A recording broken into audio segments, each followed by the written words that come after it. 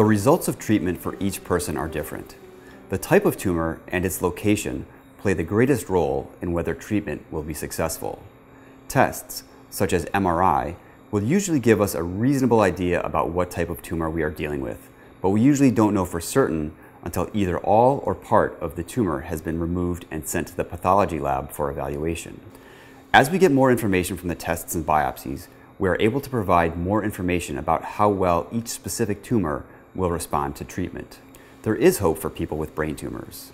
Doctors and scientists are continually developing new treatments. These treatments will continue to improve our success in treating patients with brain tumors. New types of treatment, such as the vaccine trial conducted at Duke, are showing new promise for treatment of even the most aggressive tumors. Rest assured, you are not in this alone. Your team consists of your surgeon, oncologist, radiation doctor, and your primary care physician. This medical team, combined with your family and friends, will be with you every step of the way.